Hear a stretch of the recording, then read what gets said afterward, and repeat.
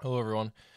In this video, I just wanted to quickly recap how to apply tolerance and then how to also get the very famous whole note, as we do right here on this top left corner. So on this sheet right here, the conduit bracket and then the axle stabilizer, we have one of each type of tolerance. We have our limit right here. We have our bilateral, and then we have our unilateral. So in Fusion, how do I create these? So for here, my 2.25, I have my bilateral. So if I just delete this real quick, go back to the dimension, I can then kind of just click here on my side. I just have 2.25. According to my answer key, I want that to be a bilateral plus or minus 0.02, so 2/100ths of an inch. In Fusion, I have to double click with my mouse, left click, then I have to open this tolerance tab right here. Now, when I open this, it'll ask me if I want symmetrical, deviation, or a limit. So symmetrical is your bilateral, deviation is that unilateral. So if I click symmetrical, type of my tolerance, I want that plus or minus 0.02, so plus or minus 0.02. Then I can click close. Perfect. Now that one's done. Here on my unilateral, so I'm going to delete this one.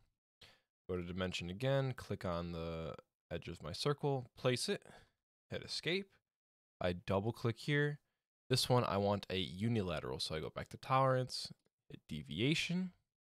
On my answer key, I'm going plus 0.2, and I'm subtracting 0. So I'm moving in that positive direction and get an upper limit. Back in Fusion. For my upper tolerance, I want that 0.02. Then my lower tolerance, I'm just going to put it at 0. Now, some people get the glitch here where it's just the -0 instead of a decimal place. If that happens to you, it's okay. So if you just, as long as it says subtracting 0, you are okay. Then we hit close. Now here, this limit, this is going to be the next one. So as we were kind of making this in class, your thickness for this side here, here, and here on the axle stabilizer, it should be 0.255. We want to find the middle value of our upper and lower limit, and that's what we want to dimension. So we can have that equal distance up and down, if we were making this. So if I'm starting just a normal dimension, grab my dimension, zoom in, it says 0.26. Now that's not the true value because this is limited to only 2 decimal places. So if I double click here, I go to linear precision, and I change this to 1, 2, 3. So this is going to go to that 3rd decimal place, then click. Perfect. Now this is its true value. If you change this to 4, you add that 0 after, so you know you're only limited to 3 decimal places. Now I'm going to click my tolerance. So I don't need a bilateral, don't need a unilateral, I want a limit. So I click limit. Now, it just throws some numbers in here, so we're adding 0.01 and subtracting 0.01, but that's not right. I'm starting at, if I change this to 0, I'm starting at 0.255. I want to get to 0.270. So what do I need to add? Well, I can do just the addition in my head, but if not, you can pull out a calculator. Your answer is going to be 0.015. And that's that value. Now we're at 2.27. The same thing. If I was starting at 0 on my lower, I'm at 255. If I want to get to 0.24, well, I probably need to subtract the same thing, 0.015. And now there I go. Now I'm at 0.24. Then I hit close. So that's how you do your unilateral, your bilateral over here, and your unilateral, bilateral limit.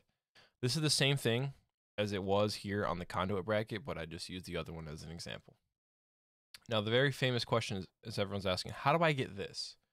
Well, if you click dimension and just kind of grab the circle, you'll get your value. As we can see right here, I have 0.138. This is saying 0.14. So if I had to double click this, change my linear precision to 3 decimal places, there we go. That's how I get that. But how do I get this?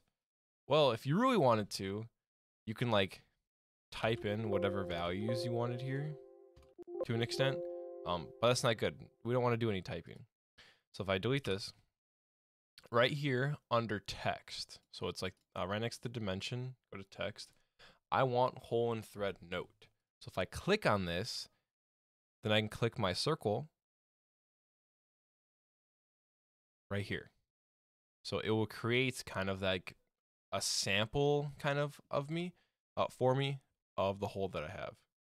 So I have a counter bore with my depth, I have my diameter of all 4 holes, but still this is not exactly like I have it here.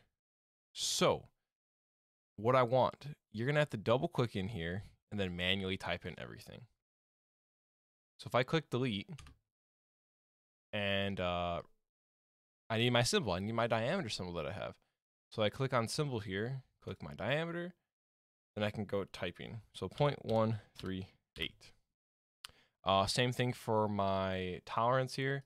I have to go back to symbol, plus or minus, then I can do 0.001.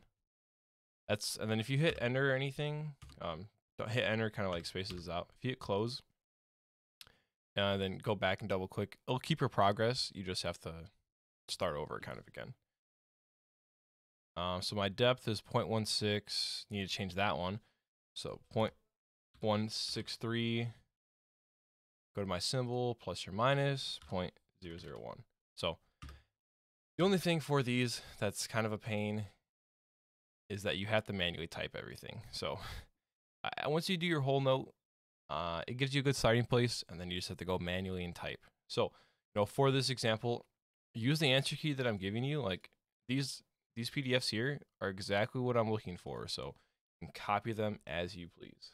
So hopefully you found this video helpful, and yeah, see you in class.